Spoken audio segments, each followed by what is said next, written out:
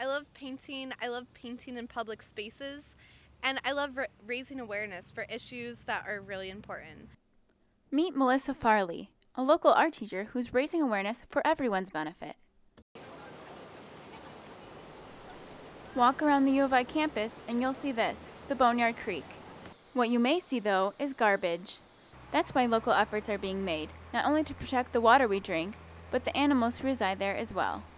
ELIANA Brown, University Stormwater Coordinator, explains. This creek goes on and goes downstream and eventually goes to the Gulf of Mexico and the Atlantic Ocean. And in the ocean there is a problem with litter reaching the aquatic creatures that live in the ocean and causing a lot of problems with them. Melissa Farley is just one of several painters who have volunteered their time and hard work to keep the water clean. So mine right here is about how different animals use the boneyard as a home. And so it's really important to keep the ecosystems clean so that they have a place to live.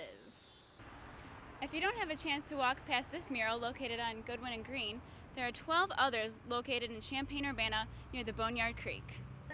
The murals, which serve as friendly reminders, should last for 3 to 5 years and have already started to make an impact. The general amount of people talking about the murals and not littering and their waterways has just, I mean, you don't even need to measure it because you know that it's gone way up.